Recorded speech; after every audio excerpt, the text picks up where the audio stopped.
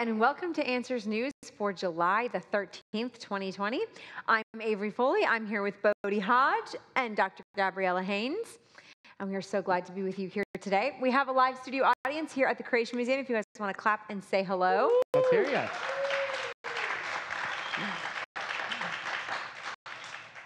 We're so glad you're here. It's a perfect day to come. The weather's so great. We've been having such nice weather until it gets to the evening, and then we keep having thunderstorms in the evening. But during the day, the weather's been fantastic. Well, we had a plan for the weekend, for Saturday. Yeah, Gabby came over to our house for a barbecue, and it poured buckets and buckets, and there was thunder and lightning, and it was a bit of a things are crazy here in Kentucky. I was like 30 minutes ago, was sunny and nice. Yeah, it was gorgeous. We were in the pool. It was amazing. And then let's grill some hot dogs and everything, and then rains. It's like, okay.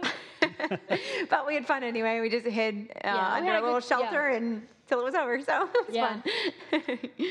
All right. So as we get started here, as people are jumping on, we have kind of a fun science one to get started with here from New Scientist. Now, I picked this one specifically because I know everyone loves snakes, and the idea of a snake leaping out of a tree at you is just that much better, right? So I knew people would love this one, which is why I picked it.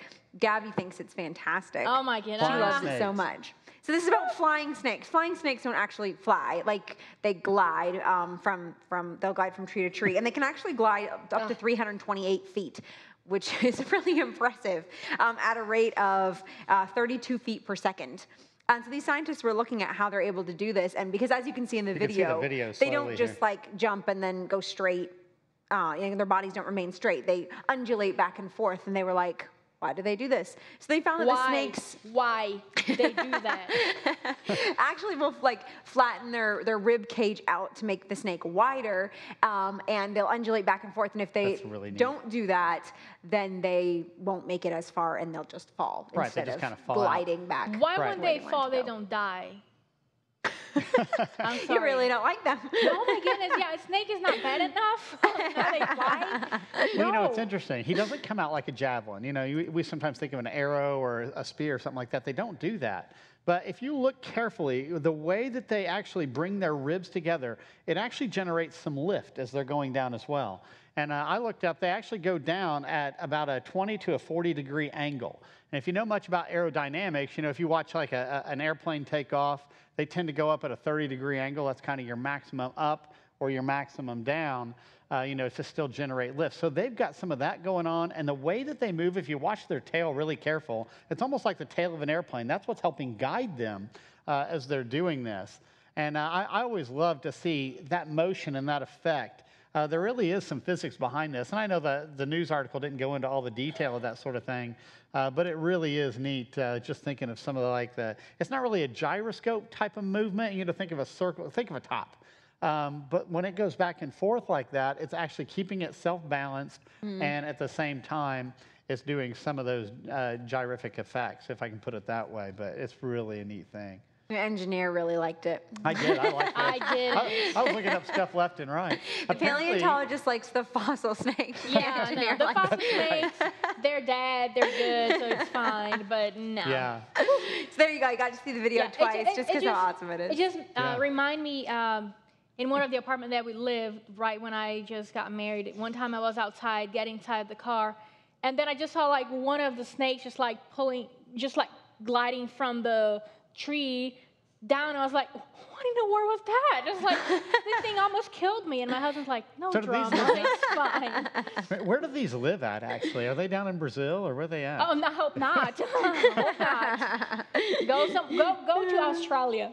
Yeah, go to Australia. I'm not sure. The article didn't say. It's the paradise snake. Yeah, paradise tree snake. So, that was our kind of our fun one to start with. Gabby loved it. Our next one, a little further away from Earth, also from New Scientist, why icy moons like Europa are our best bet for finding alien life. So this was an interview with an astrobiologist, which is the only field of science to which there is absolutely no evidence, no data, because astrobiologist is basically someone who studies life on other planets, of which there is no known examples. So anyway, so they were interviewing him to talk about the potential of finding life on some of the icy moons that orbit some of the other planets in our solar system, like Jupiter and Saturn. And he was saying that he believes there's, based on some evidence, there's some oceans, liquid oceans underneath the icy surfaces of these planets. So maybe there's life there, because he got to go on one of those submersibles down to the bottom of the ocean and see those hydrothermal vents down there and see the crazy, bizarre life that lives down there. And he's like, if life can live at the very bottom of the ocean in these conditions we would never think life can actually survive, then surely life can survive on these icy worlds out in our solar system. And surely if life evolved here, it had to have evolved there if the conditions are similar in with liquid water, things like that, rich chemical oceans, things like that. Yeah, this is really just a book review on his particular book. As I look at something like this, just the title itself, why icy moons like Europa are our best bet for finding alien life. Our best bet for finding alien life and finding out about that particular subject, it's actually from God and His Word. There is no greater authority than God and His Word. God knows all things. And, He said the earth was formed to be inhabited. We look at these other places. They don't look like they should be inhabited. Even looking at Europa, it's got hydrogen peroxide in there, which is pretty vicious to things like bacteria and that sort of thing. So it doesn't look like it's designed for life either. But see, there's this hope out in the secular world. You got to find life somewhere else so it's not special here. Otherwise, it kind of points to that idea that, hey, this place is special, it's unique, and it is because God created life here, and His Son stepped into history right here on this planet. And they play a lot of the worldview right here because the idea that they have, you need water, you need elements to build life, source of energy to power. What about intelligence?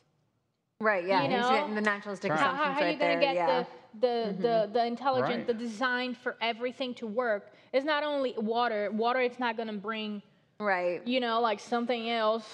I'm kind of getting scared of this water just coming up, bringing something else you need here. a lot more than just it's not just water. Things, you're gonna need a lot of things to life, and but that's their worldview playing here because they don't believe that you need intelligence, you don't need design for those things to happen. They just believe that, if you have water and some source of thing to power it, you're going to have life. Yeah, you know how unique Earth is? You go to one of the driest deserts in the world down in Chile, and guess what? They find microbes down there. Hardly any water whatsoever for years and years. And what do they find? They find little microbes there. So Earth is definitely uniquely designed. God formed it and He filled it. That's not a problem for an all-powerful God. He did this in 6 days. He rested on the seventh. That is not a problem whatsoever for the Lord and Savior Jesus Christ.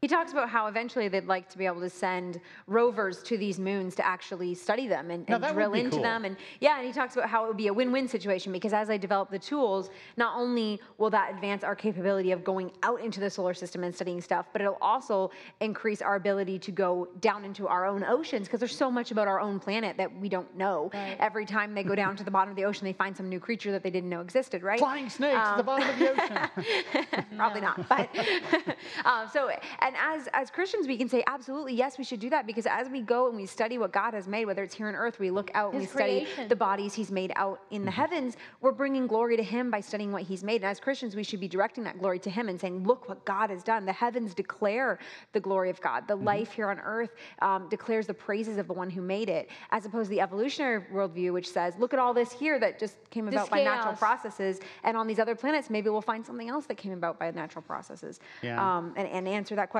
of, he talks here about, it would answer a fundamental question, which is whether life arises wherever the conditions are right. And that's really where his hope and his excitement is in. It's maybe life just arises everywhere and we can change everything we know about biology by finding life somewhere else. And instead he's missing the signatures that are all around him of God in what God has created. DNA, just the language system of DNA screams for an intelligence and a designer, and he's missing all that because of his naturalistic assumptions about. And here they define life as anything just working, but they cannot see life in a baby. Right, in most secularists, They don't see life there. It just crazy to see the difference between the inconsistency between that. All right, notice, though, they have to have liquid water. Liquid water is almost like the hero. They're not looking at places that don't have, any possibility of liquid water. But notice, water is so essential to life. And even in the secular world, they recognize this. And this just reminds me, even back in the Bible, people were talking about how important water is, and here's Jesus playing off of that, that he is the living water. So I mean, you still see those kinds of connections, even in Scripture. But yeah, I really have high hopes, and I also have sad hopes for these types of probes, because we're spending billions of dollars, and tax dollars, by the way, to go out here and to probe these places, and they're wanting to spend most of that money trying to look for life. Why not look for other things and do other types of experiments and things like that? I would rather have a general accumulation of a lot of other types of knowledge than just trying to go out and look for life, especially if we're going to spend our tax dollars on it. Yeah, it's something someone said a comment here. I am on YouTube, and then Toby Emmanuel says, "We haven't discovered all life on Earth, let alone the universe." I'm like, yeah, that's... All right, so be prepared to be really shocked by the next one, okay? Okay. It's shocking. Well, hold on just a second here, Oh, Avery. okay, we got to hold off on the shock. Because they're trying to compare this to the thermal vents. Right, and yes, they're trying to say vents at that the that's bottom of where the the ocean. origin of life might be a possibility, some similarities to that.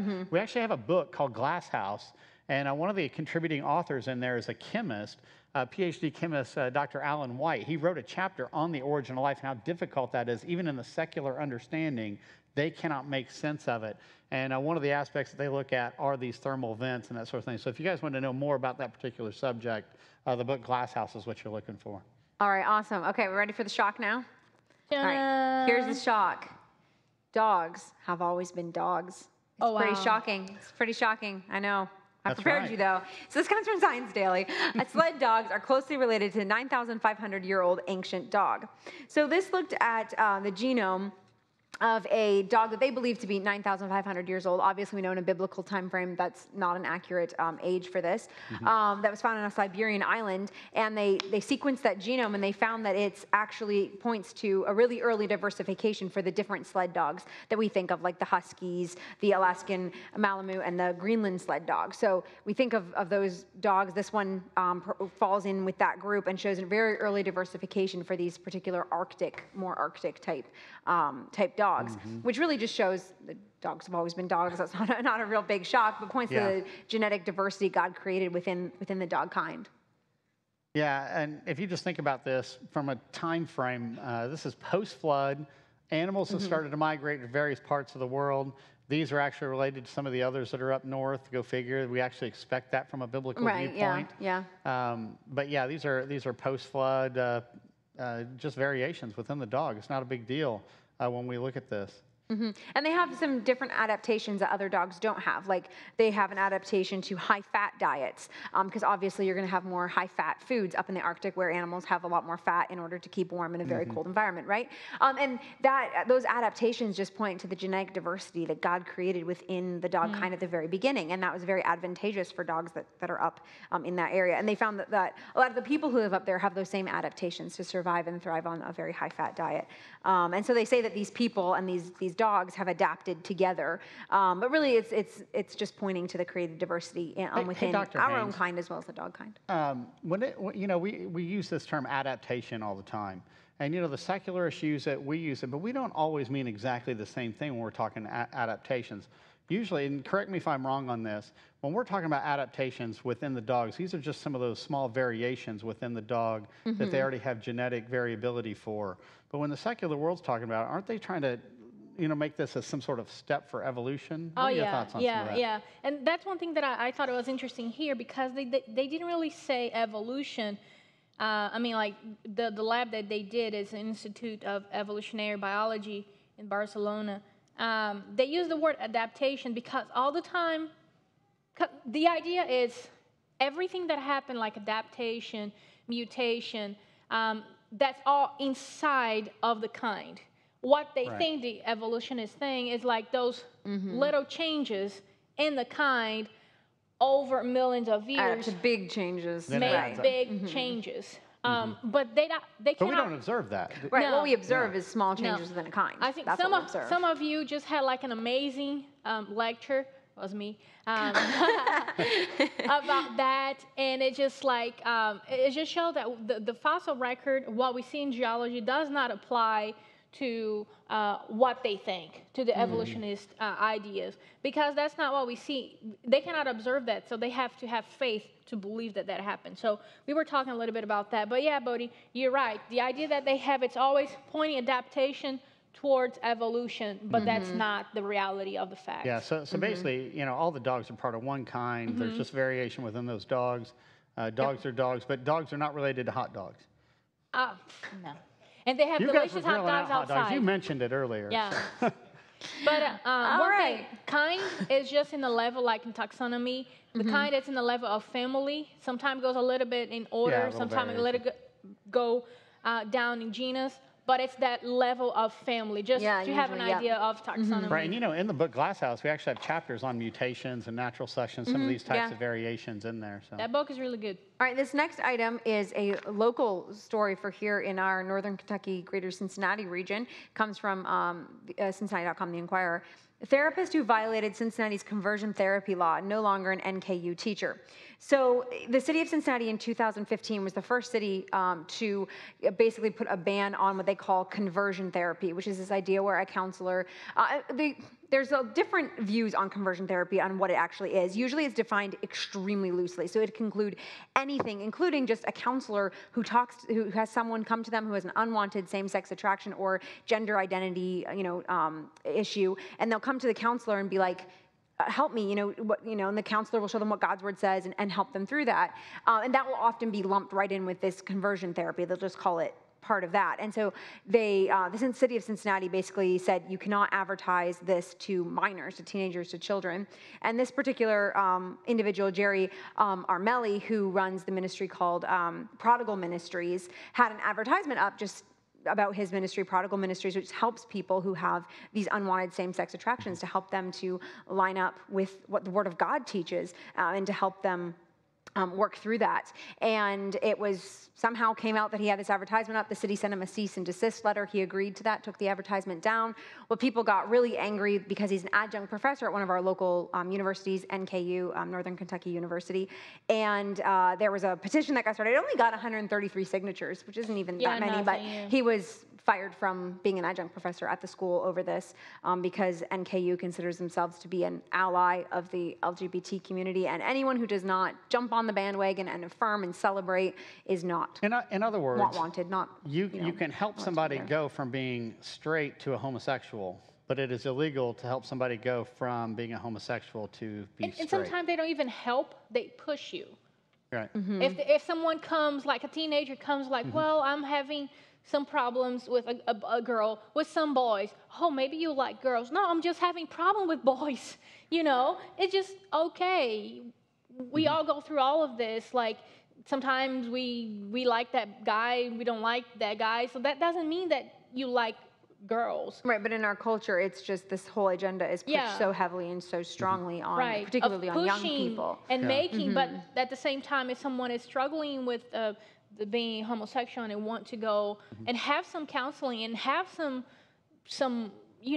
thoughts on, no, you cannot do that. That's not legal. You know what gets me, the most is here you have a public university that's supported with tax dollars that is taking an absolute stance on secular humanism, that particular religion, and particularly under that, sexual humanism, taking a stand saying, we will have people follow after LGBT, after this religious stance, and we're going to oppose marriage. We're going to oppose Christian marriage. We're going to oppose Christian counseling in this sort of instance. And yet, there's our tax dollars supporting that sort of thing. And this is really being anti-marriage is what it is. Yeah, and you know what I'm going to do? What Ken does. That's what he does.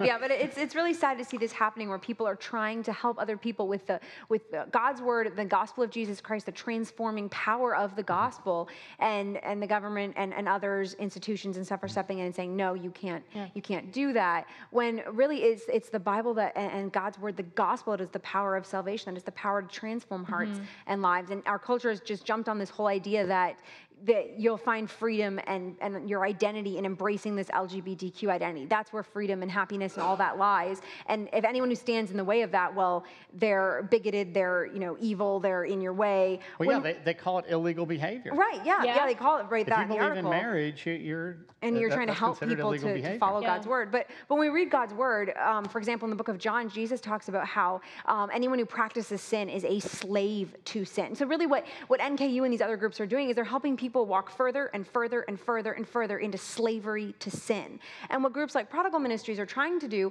is help people get away from that bondage to sin. And Jesus goes on to say that if you know the truth will set you free. You'll truly be my disciples and the truth will set you free. So they're trying to point people toward the truth that sets men free, and our culture is trying to take people towards a lie that binds them further into bondage to sin. In the ministry, it's not pushing people to come to me and I will change you. No, people that want to go, they're willing to talk, and they're open to hear a different opinion. They are the one going there. The ministry is not making you go there. Right, yeah. So. Yeah. Yeah, it reminds you of Sodom, doesn't it? Yeah. As sad as that is to say. Yeah. So we need to be praying for groups like Prodigal Ministries that are trying to help and unfortunately are getting into some trouble for their stand on God's word and the gospel of Jesus Christ. Yeah, pray for NKU, pray for a lot of the people involved, a lot of people who are trapped in this sin. So speaking of what's going on in our culture, this next one is a poll from Gallup. Americans see divorce, fornication, gay relations as more morally acceptable than wearing fur. So, yes, you heard that right. So this is a new study from Gallup that looked at sort of the different beliefs of adults here in the United States, what they believe on a bunch of different issues. And they found that 54%, only 54%, think that buying or wearing fur is morally acceptable. That's compared to 66% of Americans would say that gay or lesbian relations are perfectly fine. 72% say that sex between unmarried adults is acceptable. And 77% say that divorce is morally acceptable. But only 54% think wearing fur is acceptable. It's just, wow. And as you dive deeper into the study, you find it's so inconsistent. The inconsistencies of a culture that bases its authority on man and the ever-changing opinions of man is just, because as you get into this, you see that 44% of Americans think abortion is morally acceptable. So 44% think the killing of an unborn child in their mother's womb is acceptable. But only 18% think suicide is okay. Okay, so why is it okay to kill an unborn child, but not okay to take your own life? In a secular view, that's extremely inconsistent to say it's okay to kill this person, not okay to kill yourself. But in a biblical worldview, we can say both are wrong, right? We have God's word, which says, do not murder yourself, do not murder other people, right? So we can be consistent on that. They can. As you read through this, they say that 36% of Americans think that viewing pornography is acceptable, 36%. But only 9% think that married men and women having an affair is acceptable. Okay, so it's 36% think it's acceptable to go online and watch, erotic videos, images of people, but only 9% think it's okay to actually go out and act on that with other people who are married. So again, it's extremely inconsistent, right? And that's just what happens when you have a culture that does not have an absolute basis for their moral authority. It's just everyone does what's right in their own eyes. And you get this subjective morality that changes with each person, each subsequent generation, as opposed to God's word, which is the authority that never changes. Yeah. There's my I'll get off my soapbox now. I'll let you guys do some talking now. That was great, Avery. Yeah, you really point out the things that are important, because when I was talking in the lecture here, it goes men's word and God's word. There's no other way. So if you have to choose where you're going, God's word or men's word, and when you go with men's word, it just goes with these chaos. It's so inconsistent. It's so inconsistent that they cannot agree. And I think it just brings confusion. Totally confusion. Most of the people probably polled on this were probably wearing leather shoes or have some leather shoes at home. I find that kind of interesting. But here's something else I notice. There's this concept, you can't hurt animals, you can't hurt animals, you can't hurt animals. And then they turn around, the same people are saying, abort children, they're just animals. Right, yeah. You see, there's a double standard within all that. We're not saying that we should hurt animals. It's not, we have to take care of God's creation too. But it's just to show the inconsistency between those two things. It's like some of them, I think we talked here on Enters News talking about the tree that they were going to give to personhood to a tree. Yeah, personhood to a tree. Hey, one of our top fans online here, Craig, says, we are getting further and further from the truth. Hey, I'm going to give him credit on that. That was a good one. That was a good one, yeah. Craig's listened to you too much, buddy. So the question is, could you wear clothes made out of flying snake? Oh, no, goodness. please don't talk about this anymore. Another thing I thought was interesting in this study was that 66% said that, homosexual relations were acceptable, but only 20% agreed with polygamy. And again, why do you draw an arbitrary line, right? If love wins, right, that's the talk of our culture today, right? Love wins, and you can have 2 men or 2 women, then what's the difference between redefining marriage to include 3, 4, or 4 or 5, right? It's completely arbitrary, as opposed to God's word, which defines marriage as between 1 man and 1 woman for life, right there at the very beginning in Genesis 1:27. Well, in fact, if you go back to 2:24. Genesis chapter 3, the very first kind of skins were clothing. Right. God sacrificed animals in Genesis 3:21 to make coats of skins because the punishment for sin is death. So it's a relationship between human sin and animal death. Right. In fact, that's ultimately why Christ had to step into history to take that infinite punishment we deserve from an infinite God, which is what makes salvation possible through the blood of Jesus Christ. But of course, the power in it is Christ, unlike anyone else or unlike those animals, not only did he lay in the grave, he came out of the grave. And that's the power in the resurrection right there. It shows he has power over life and death. Absolutely. All right, this next one comes from Eureka Alert. Milk lipids follow the evolution of mammals. So this is talking about the different kinds of milk that various mammals produce. They looked at human breast milk, and they looked at. Okay, I just want you guys to know up front, I feel way out of place because I got two mothers right up here in front of me. Yeah.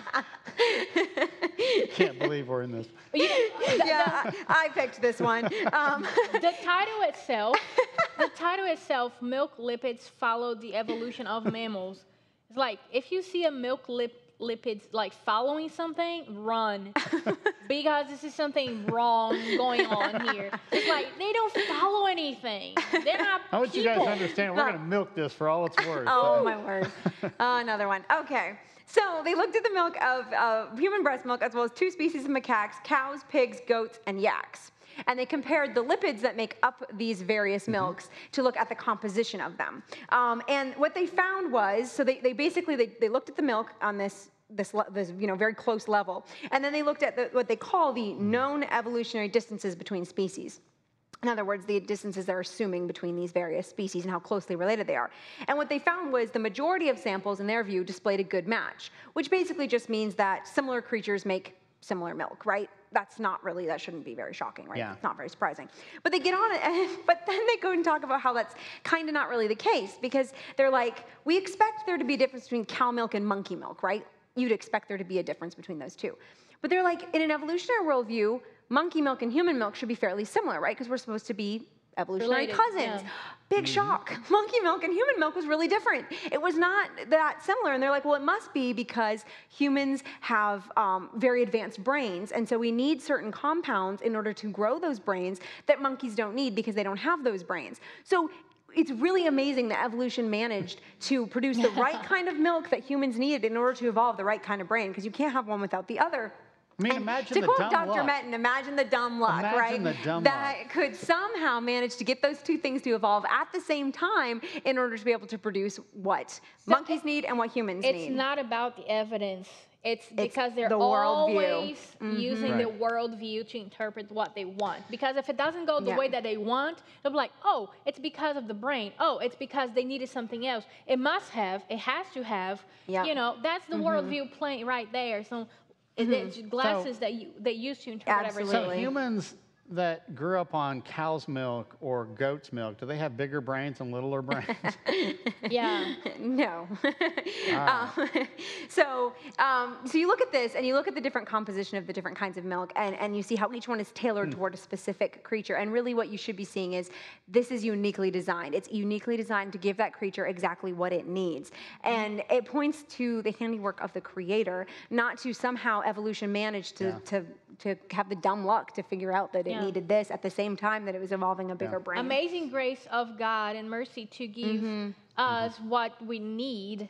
You know, even when we cannot do anything, just a little baby cannot do anything, cannot protect themselves, but God is just like providing food and everything for that. The big picture on this particular article is they're using evolution and assuming evolution to try to argue for evolution. That's actually an affirming the consequent fallacy from start to finish. Yeah, so I thought this article was really just so cool, pointing to God's unique design and how it just goes against the evolutionary expectations and really points to God's incredible design, even in something that, you know, we often just take for granted, don't really think about. God's design is there, it's evident, and it points to the account of Genesis being true. It's real history, not the evolutionary story. All right, so this next one is just one thing. I didn't like that you picked those articles because one has a snake flying. Now you have a tiny dinosaur that can bite your hand. Well, I thought it was fun. So fossils reveal dinosaur forerunner smaller than a cell phone. So when we think about dinosaurs, we typically think of the really big ones that get all the attention, right? T-Rex, Brontosaurus, Triceratops, you know, the really big ones. And as we've pointed out for years, not all dinosaurs are huge. A lot of them were small. A lot of them were the size of chickens. The average, when you take all the big ones, little ones, put them all together, about the size of a bison, a large horse, you know, somewhere in around there. But lots of them were really little, including this one, which was just like pocket size, just about 4 inches tall. Yeah, this one definitely brought the average down. So tiny. And the researcher points out that it was probably would have made a good pet. Can you imagine if these hadn't gone extinct? Like every kid would want one of these. The name translated is Tiny Bug Slayer. So they're called Conganafan Kelly. Probably butchered the Latin on that one, but it means tiny bug slayer. You can see every kid like, Mom, can I have a tiny bug slayer? Can I have a tiny? Everyone would want one for their terrarium in their bedroom, right? Just to put your finger right there because you're going to be without it. But they call this a dinosaur forerunner because of the age they assume of the rock layer that this dinosaur is found in.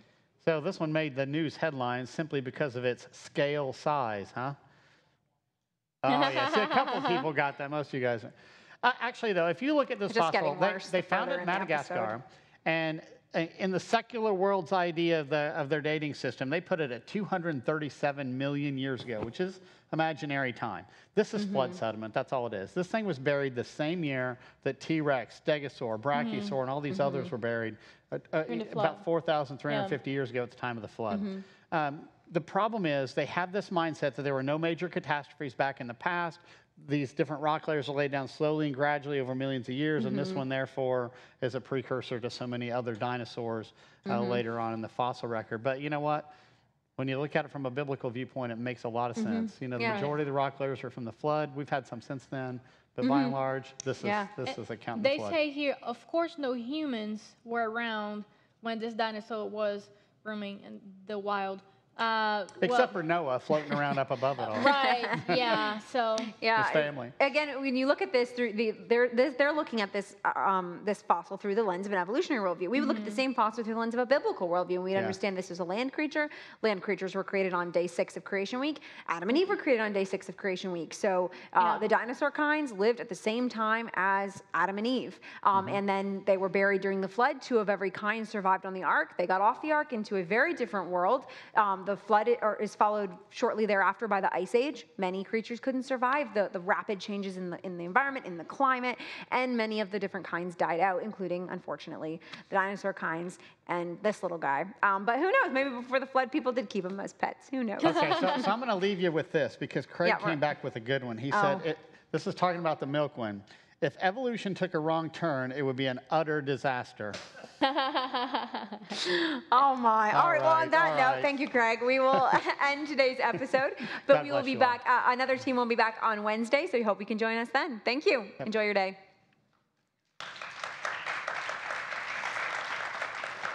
Thank you all for coming.